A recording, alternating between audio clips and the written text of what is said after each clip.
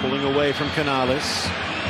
Oh, fakes out Bartra, dances around Andy, and he can pull off that bit of magic.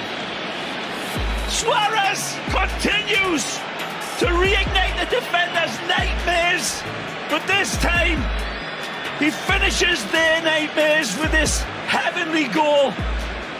This is Suarez at his best. We saw him shank better opportunities when he had time and space. And this time he's got neither.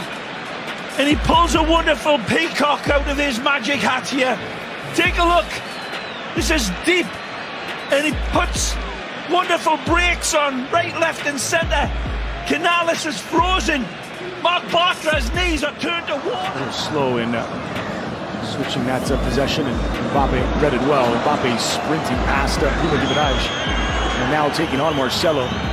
On his right here is Mbappe. Mbappe poked home, and it's 3-1 to Paris.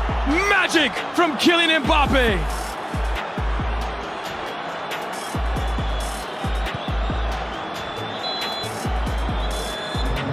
When he gets going, he just plays in a completely different gear.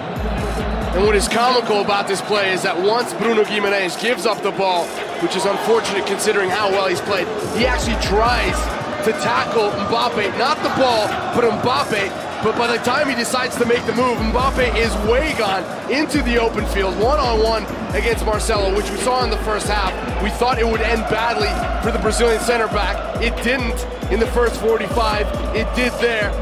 Just plays at a different speed after